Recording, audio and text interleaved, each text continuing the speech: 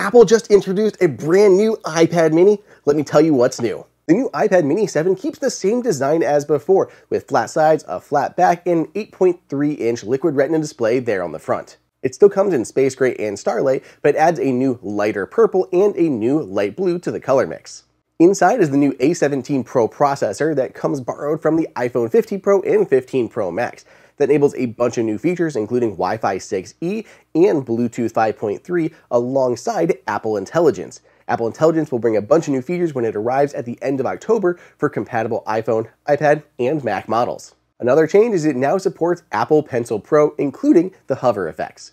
iPad mini is now available in newer storage configurations, including 128, 256, and 512, up from 64 and 256 in the past. iPad mini 7 is available to order right now, starting at $499 in Wi-Fi and cellular configurations. Let me know in the comments if you are picking one up.